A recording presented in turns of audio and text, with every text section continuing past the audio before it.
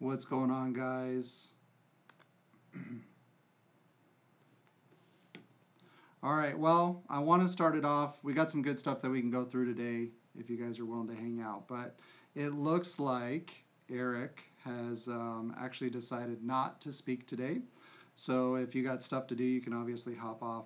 It doesn't sound like he's going to be speaking, which honestly, to his credit, that's not necessarily an admission of guilt, but I'm sure his lawyer told him not to talk to him. So basically, in the lawsuit, they did ask for some discretion on him being able to talk about some of these things because a lot of the stuff that's happening. But today, if you guys are willing to hang out, I have some good stuff to go over. And really why I wanted to do this video was, I've been in the financial industry for a while, and I literally just found out they're not doing the live. So kind of sucks. But there's some really good information that's out there. And so the reason why I wanted to do a video was because there's a lot of confusion going on out there.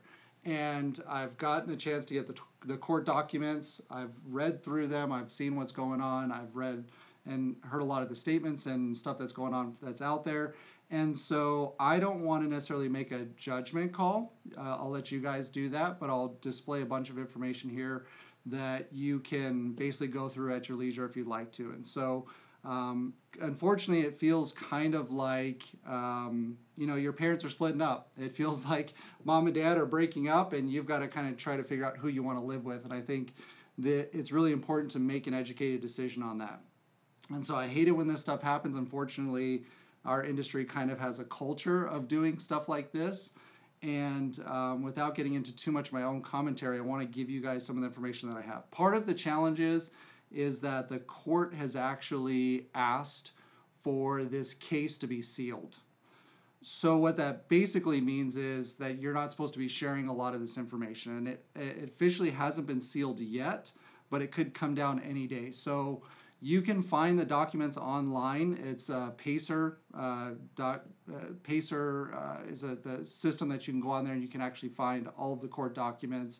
You do have to create a profile. You got to pay some money to access and download all this stuff. But I'll go through what information I have. And this kind of started, this wasn't something I really wanted to do, but it started with a conversation that I had with Paul Hart yesterday because he put out some videos basically saying that he's now been robbed, and that WFG has basically turned off his code number, that he's spent all this time, and I love Paul Hart. Paul Hart was one of the reasons why I got into the industry. I saw some of his convention stuff, and I love the way that he talked about it and the mindset and all this stuff. And so it pains me to even have to have this conversation, but as well as I do, we're all going to have to talk to our friends and our family and our agents and our clients about the stuff that's going on. And so I think that it's important to be prepared to have some of those conversations, especially if you're thinking about making a decision on where you're going to end up.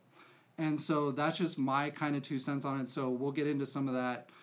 There was a great video that I think I want to start off with a little bit on what Nick actually talked about is going on in the case.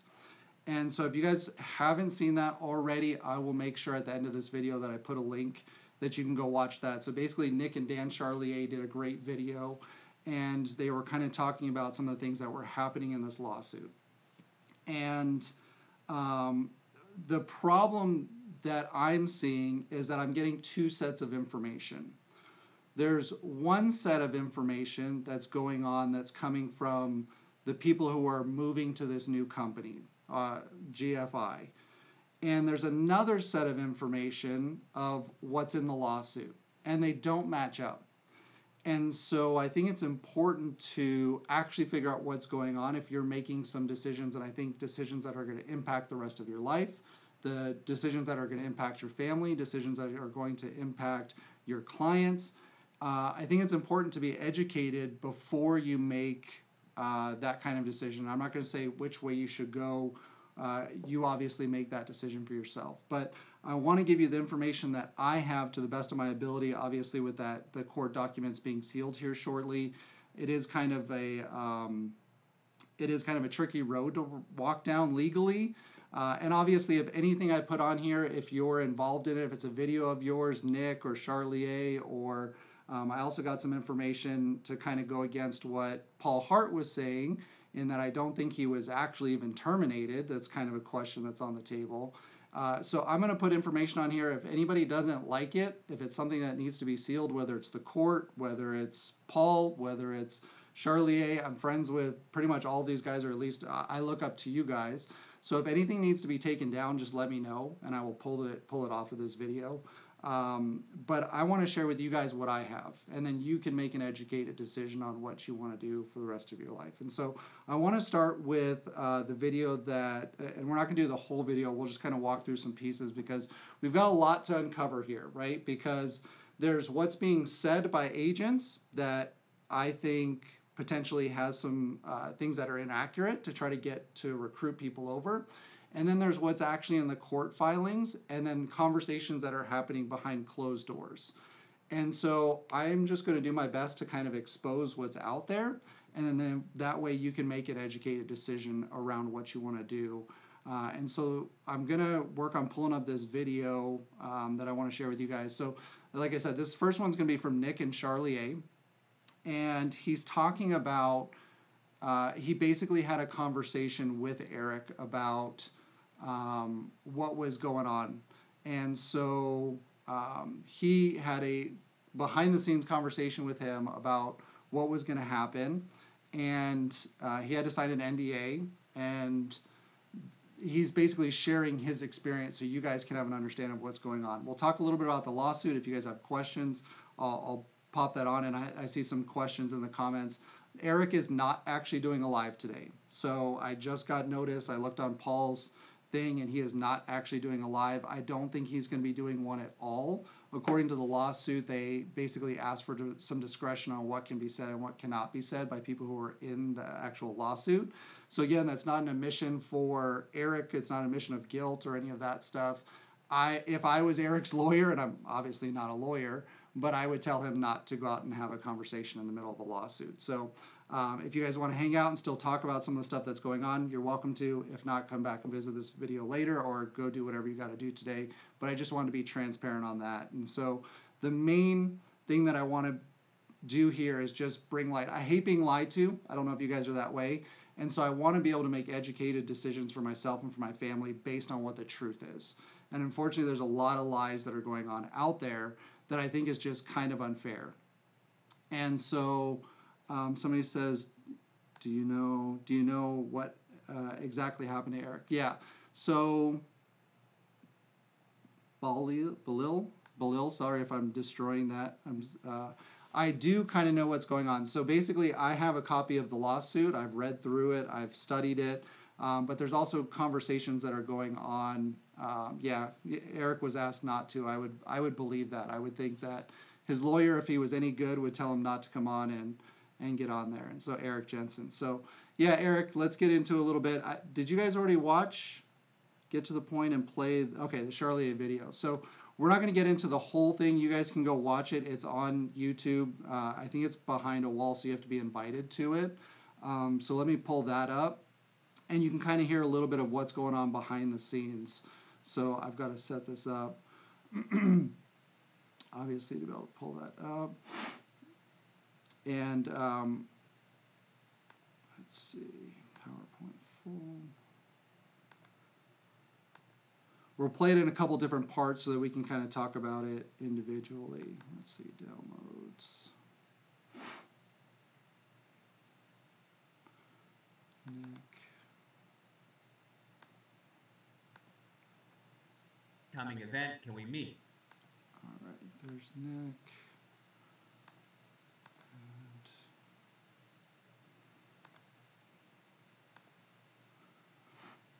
sorry for the delay video. I was hoping to actually have Eric on today, as I'm sure you were as well. So let's do this. All right, this is the first part.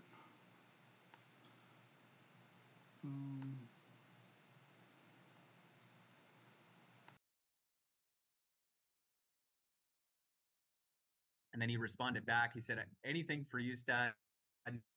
Always happy to meet with you. I've actually been meaning to reach out to you. I've got some big things to talk to you about. Can you meet me at this address on Wednesday? And so I proceeded to go to an office address. And when I showed up, the first thing I noticed is instead of saying Pinnacle Elite on the door, it said Global Financial Impact. Now, Eric wasn't there yet. It was actually his assistant Erica, but I sat down with her and I asked her what global financial impact was. And she said, "You're going to find out some very big things today, but before we can tell you anything, we need you to sign this." And then she slid over an NDA, a non-disclosure agreement, for me to be able to sign. Upon asking what it was for, she said that they couldn't tell me anything unless I signed it. So I was, I had to sign that. Then Eric, about 5 minutes later, came in, sat down, and the first thing he said, he greeted me, said hello first. He said, "Hey, before we get started, I need you to turn off your phone." So I pulled out my phone, turned it off. He made sure it was off. I had to sit it on the table. And then we spent the next 3 hours together as he painted this beautiful picture for me about what he was creating. And so I got to tell you, in that meeting, what ended up happening is he told me that he was going to give me ownership in the company and that he was going to make me one of 10 people that had that ownership. He told me he was going to be that I was going to be on the board of directors and there was only going to be 5 people he was putting in that position, but there was nobody that he trusted more than me to be in that role.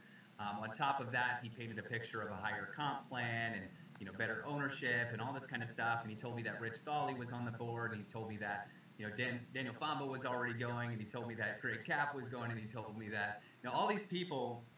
And I got to just to summarize that, had they all been true, going with him would have been the right idea. But I literally caught him over the course of the next week, and I'll tell you how I caught him in these lies. 15 different lies that he said straight to my face just in that one meeting.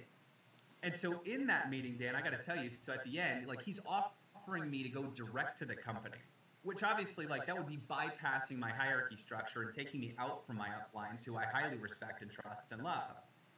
And so I told him, I said, "Eric, I'll go with you, but only if we take care of the people that took care of me. So the one thing I need is a commitment that you're going to take care of Pat, Kevin, and Rob." And he said, "You have my word. I will absolutely take care of them, but you can't tell them anything." And I said, "Okay, well, when can they find out? Because I need to make sure that I need them to know." He said, "Well, I need to be the one to tell them. I'll make sure it happens as soon as possible, but until then, you can't tell them anything. Otherwise, I won't take care of them." So I left that meeting feeling very conflicted because of the fact that I have tremendous amount of respect and amazing relationships with my upline. And now I feel like I can't tell them this huge thing that's happening. And so after leaving that meeting, Eric had me download an app called Signal. He called me. He was pumped and believed in me. He told me that he was going to have my wife get coded over there and that she was going to be the one getting licensed, and that he had all the lawsuit program figured out and how we could easily transition over, and basically just promised me the world. Like, this sounded like it was going to be the smoothest transition, and he spent millions of dollars on legal fees and all this kind of stuff to take care of it. That was that Wednesday, January 3rd. Fast forward, Friday, I fly back home. It's the week before my event. Dan, I know you've put on some big events. You know how much work goes into that, right? So I'm all out, like, all right, hey, I just got dropped this bomb, trying to figure out what we're going to do. On the flight home, I mapped out like a transition plan. So I'm like, I don't know if I'm staying. I don't know if I'm going. I don't know what's going on. And literally leading up to my big event where I got 800 people coming into town for our Prosperity Bowl kickoff for the year. Well, so then fast forward to Monday, now the week of my event. Monday, Rob Day gets a text message, and he then reaches out to me after receiving that text message. And Rob said, "Big things are coming in on Eric today. We need to talk." And I was like, crap, Eric's going to think that I told Rob, and it's going to blow this whole thing up. So I took a screenshot of it and I sent it to Eric, and I said, "Eric, I promise you I didn't tell Rob anything, but Rob knows something. What should I do?" And he said, "Oh, geez," with an eye rolling emoji. He said, "Make sure to go over and talk to Rob, but make sure you tell me everything that he says." So I went over to Rob's house, and I got to tell you, it was very uncomfortable for me to not tell Rob all the information, but I had to pretend like I didn't know anything because I thought we were going to blow the whole thing up.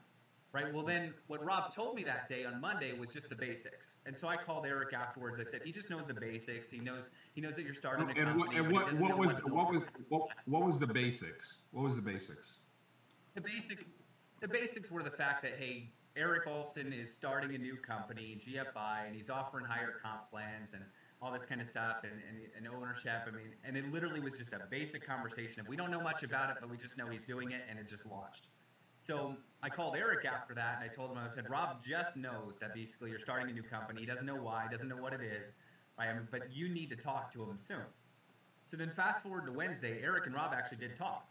Right. So now I drove over to Rob's house, and Rob said basically bigger things are coming in on Eric today. We need to talk again. So I drove back over to his house.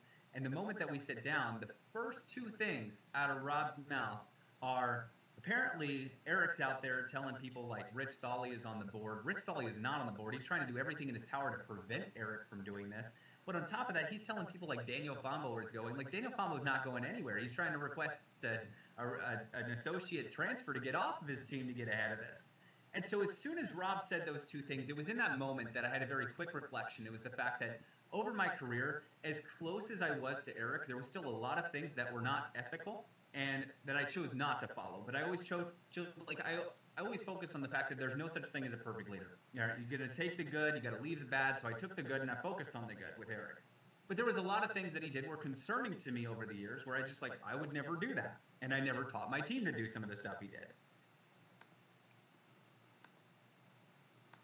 So that's, I don't know, kind of leading into this. This has been my experience in the industry is that a lot of the top leaders have, if I could put any fault on WFG, I feel like they've let this go for a long time.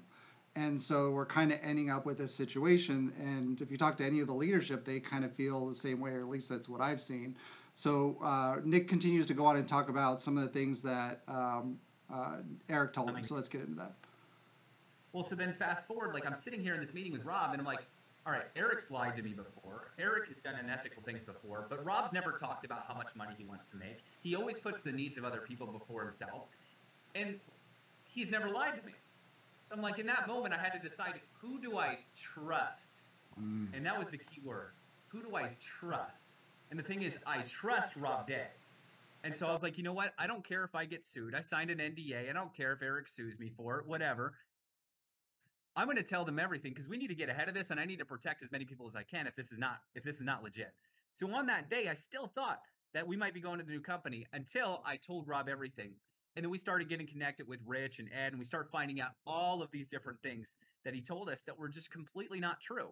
For example, he told me that he was backed by Sequoia Capital when I asked him who his backing was, and he said it was worth over $300 billion. Right. Oh, well, okay. Maybe they're worth 300 billion. But I said, Eric, how much are they backing you for? And he said, oh, unlimited resources. I said, can you show me documentation of that? He could never provide any documentation of that. On top of that, he was fully convinced that he wasn't going to get sued by WFG. He was fully convinced that he was doing this the right way. So obviously that's not true. We know where that's at now. But then on top of that, he said hierarchy integrity was super important to him. Well, how could hierarchy integrity be important to you when you're literally meeting with Rob, Kevin, and Pat, like one of their best guys? How are you going to say hierarchy integrity is important when you're offering me to go direct to the company and bypass my upline? And literally what he's doing is he was going to people's downlines. He was recruiting their teams first and then going to the big leader saying, hey, you've got no choice. You have to come with me because your team's coming with me. Does that sound like somebody that truly has the best interest of the team in mind? Like, absolutely not. But then on top of that, he was telling me things about this, Susan Davies was going to integrity. Like, that's not true. Or he was telling me all these different Cash Rastons go to the new company. Like, he just started name dropping all these big leaders where it basically sounded like if you didn't go, everyone was going to go. So you had no choice but to go. And so it's like, I love WFG. I've always loved WFG. The whole thing with his ownership program argument, it's like, yeah, we had to pause the heritage program because of him. Because of him, we had to pause it. The whole reason we lost ownership was because of him. And that's the thing that he's using as his art. We didn't even lose ownership. There's people that passed away. I saw your interview, right? The company's always honored it, always done the right thing. And the reality is this next ownership program that's coming out, this is going to be the best thing ever. I mean, we're going to have hands down the best ownership program in the entire industry. But then on top of that, I don't think they even know, Dan. I don't think they know what they just left. Like, I've studied this new bonus program and it is insane. It is absolutely insane what we just got offered. And the fact is like, hands down, this is the best comp program in the entire industry. And my point of saying this is the fact that there was literally 15 different things that I caught him lying to my face about to try to manipulate me into making the worst decision of my life.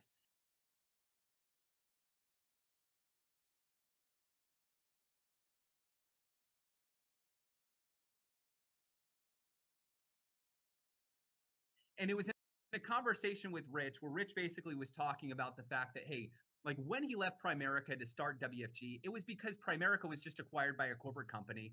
Things were changing drastically, removing what made the business great, and company production dropped by 70% in 18 months. Well, if you're on a crashing plane, you got to push eject. You got to get out of there, right? WFG has never been better than it is right now. You don't eject out of a rocket ship. What are you doing? Mm. Right. And so, like, you're literally looking at this. That is not a motive of, oh, I want to do what's best for my people. That is a motive of the fact that this guy wants to be a billionaire. And that's all he talked about. Right. I want to be a billionaire. So he's like, if your vision is to go help Eric Olsen become a billionaire, you should go with him to the new company. But if your vision is to do what's right for your family and your team, you should stay here. And I could not agree with that more. Right. And so, like, it hurts me because I hate saying this stuff. Because 3 weeks ago, Eric was like this father figure to me.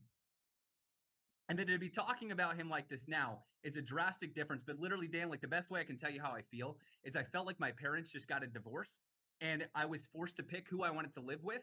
But then all of a sudden I find out that one of my parents is a drug addict and an alcoholic and an abuser and a liar and a cheater and all this kind of stuff. And if you can imagine emotionally what that feels like, that's exactly what I feel like. And I feel like I'm losing brothers and sisters in the divorce that are now going to choose to live with that person. But I know I made the right decision because I see the integrity of the leadership here. I see what WFG is doing. I see what you are doing, Ed's doing, Rich is doing. Like, hands down, this is the next generation of WFG. And honestly, WFG is going to be a better place because of this. I don't know any other teams, and I didn't know this being a part of Pinnacle. When I was a part of Pinnacle, I didn't see the fact that Pinnacle was the problem in WFG. Before Pinnacle, there was no like stealing of teams. People didn't go to a retreat and be scared that, oh, if they go with this leader, they might be scared and like want to go transfer that team. There was no talks of that until Eric Olsen abused the system and intentionally manipulated people into feeling like, hey, the only way you're going to get access to anything we do is if you transfer to our team. And then literally getting people's spouses to code over to Pinnacle, terminating their business and stealing from people. And it's like, seeing this from the outside now, I realize Pinnacle's the problem, and WFG without Pinnacle in it is going to be the best place it's ever been, especially with the leadership, the vision, the capacity we have. Like, hands down, Dan, like, I know you feel what I feel, but it's like I started with sadness and confusion, but now it's like intense focus, renewed energy, and the fact that, like, man, like, we are. But he told me that they would have nothing to worry about because all we would be doing is just coding a spouse over or a brother or a sister or a friend and then basically gradually transitioning the business over there. But because he controls the hierarchy structure, you don't need to submit map agreements or transfer agreements, which sounds like a nightmare, by the way. But you don't have to submit all this. You can just move things around. So it's like, hey, gradually just move your team over, married people first, gradually start winding your business down with WFG. And he said, by Hawaii, that'll be like our WFG farewell party. And we're all going to go say goodbye to everybody. And then we'll be in the new company. He said, so you might have about 45 days of like an income dip where it's going to just like kind of a turbulent period. But after 45 days, you're off to the next level and we're on to bigger and better things because big things are here. And so I got to tell you, though, Dan, like the way that he spun it felt like it was a very safe and good move. And he's a master at telling you the things that you need to hear. And so in that meeting, like, keep in mind, like, I've been like diehard WFG. I love this company. I never thought anybody could tell me anything that would ever make me consider leaving WFG. But the fact that I was like, okay, I can take my whole team with us. Everyone's going to be protected. It's all sunshines and rainbows. It's like no one's going to get sued. And on top of that, we're going to have better ownership because apparently WFG took, like, all this stuff was just a foundation of lies. So I got to tell you, in the meeting, if everything he said was true, then it made sense to go and everyone should go with us. But it's not.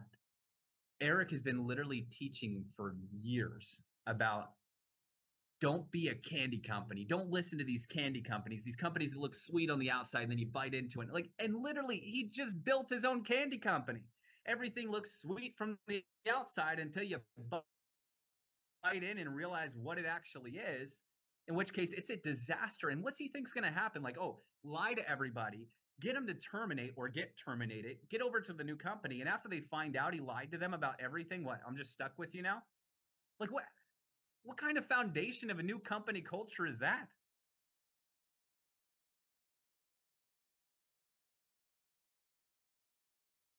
Wow. Wow. Thank you for your courage. So I want to play devil's advocate here. So obviously, this is it's a public record. The WFG lawsuit is out. And Eric did his lawsuit. Did you get a chance to read his lawsuit, and how do you feel about it? I got to read both. So Eric countersued, so did Sandra, and that is the worst countersuit that I think I could have ever seen. First off, like just reading through it, there are so many flat out lies in there.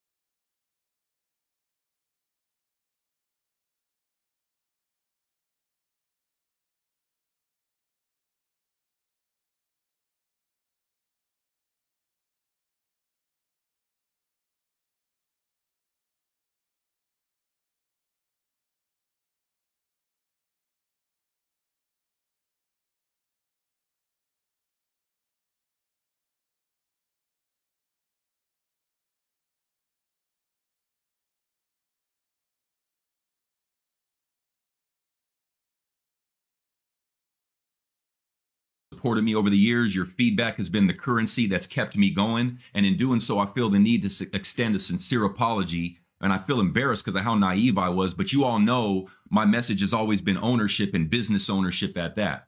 Well, I'm here to let you know over the past 20 years, I was so naive. I didn't check the contracts. I was young and 20 when I was coming up, but I didn't own anything that I've been building over the past 20 years. And I didn't realize that.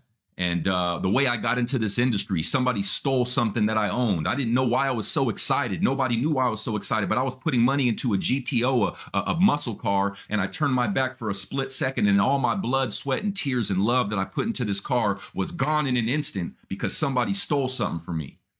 Well, I'm here to let you know I've been robbed again. 20 years of what I put into a company, a gentleman who doesn't even know me, doesn't even know the work that I put in over 20 years, doesn't even know, won't even be here in the next 4, 5, 6 years to know what we're going to do in the future. An employee at that walks into a building, pushes a button, and terminates everything I've built, all my blood, sweat, and tears and love that I've built over the past 20 years.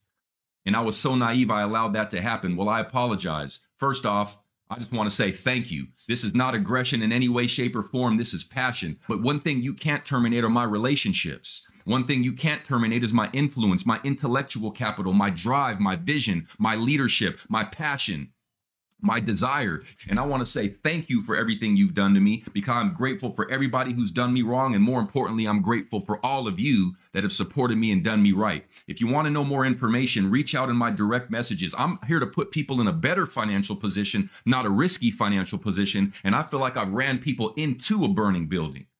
If you want to know, and even if you don't want to know, tomorrow the truth is going to come out. We got documentation. We got evidence. We're going to let the truth be known. Fool me once, shame on you. Fool me twice, shame on me. But once again, thank you, because you have lit up a beast. First off, I want to say thank you for everybody who supported me over the years.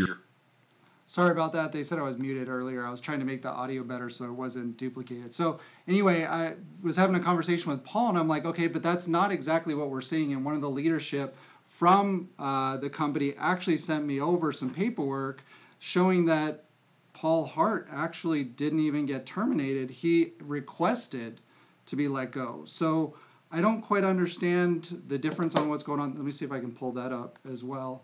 And so what I saw in the lawsuit, since I was muted during that part, what I saw in the lawsuit was the same thing that Nick saw. It seems like there's, they didn't even necessarily go, Eric and didn't really even go against what WFG was suing him for, he's basically saying, well, yeah, I did all of those things, but he's trying to explain why he's doing it. So basically what it looks like is happening is they're taking major leaders, recruiting the spouse, and then they're moving the team over. So if there was some terminations, I imagine WFG would terminate them for that, right? Because you probably don't want people to have access to the system and all of those things if that's exactly what's going on.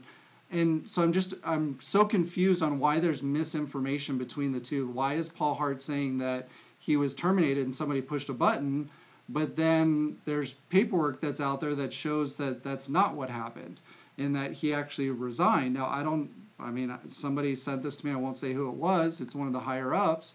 Window capture, let me open this. So why is he saying that he got terminated if he actually requested it? So it just doesn't make sense to me. So let me open this. Boom, downloads.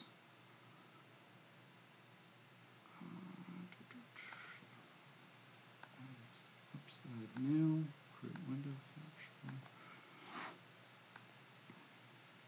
Photos. Is it sharing? Oh, why is it so small?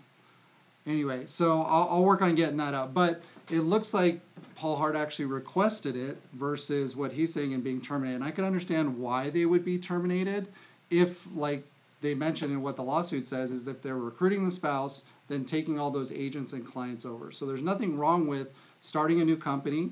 There's nothing wrong with selling insurance through another company. You can do all of that stuff, but what you can't do is then take people over. And that's basically what the meat of what is going on in the lawsuit is, that it's not that he's not that he can't start a new company. It's not that he can't go sell the insurance products, but the way that they're trying to move people over. And so you heard from Nick kind of what's going on with that, in that it sounds like they're also spreading a lot of misinformation about the company in this process in order to get people to come over, which makes sense. I mean, that's kind of what you would have to do in order to be able to recruit people over.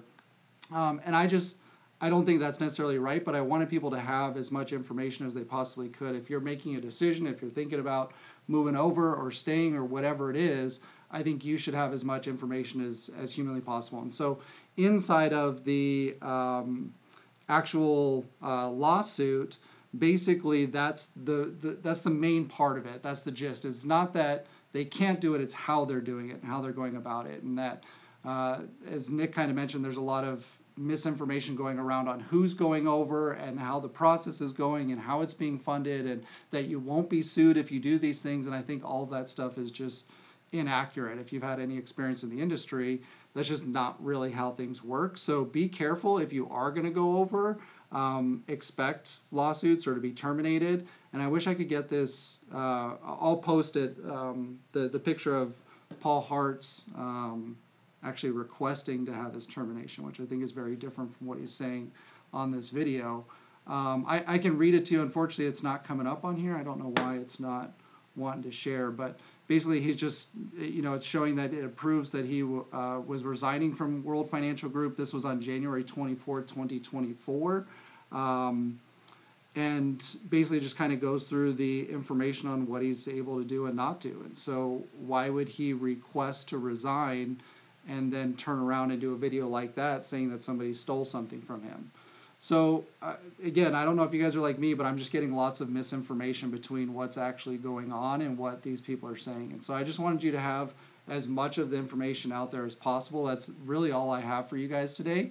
Hopefully Eric will get on, because these guys are like brothers and friends to me, and so I would love to know what's actually going on. I would love to hear their side of it. Right now, they just don't match, and so I wouldn't make a quick decision until that information does actually match up. So anyway, that's what I want to share. If any questions you guys have that you want to put down below, I'll try to answer as much as I possibly can with the information that I have and do the best that I can to.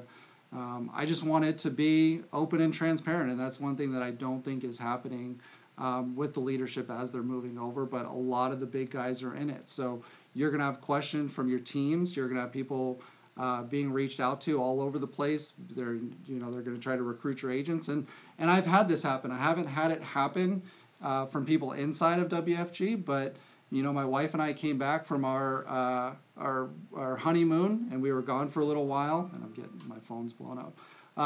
We were gone for a little while. And we came back, and I don't know, 3/4 of our team was recruited to another company, and so it rips your heart out. And it's not that it's just business. This isn't a job, right? Like, we love these people that we work with every day. We love our clients. I don't know about you guys, but I love what I do for a living. I love the people that I'm surrounded by. So when this happens, it's not a merger in a company. It's not two companies that are being split up. It's literally our friends and our family and our relatives and the people that we care most about. And so it hurts. It hurts really deeply. So I wish this stuff wasn't going on. I just wanted you guys to have as much information as humanly possible to be able to do to make the best decision that you guys have. So again, that's all I got for you guys today. I hope you have a great one. Appreciate you. I'll do more information as it comes out, and if they end up unsealing the actual court filing, I would love to walk through that with you guys too, so you can see what that is. But as of right now, you got to just try to see if you can get on there and download it, and I'll see what I can actually do as far as a conversation around that. So anyway, love you guys. Bye.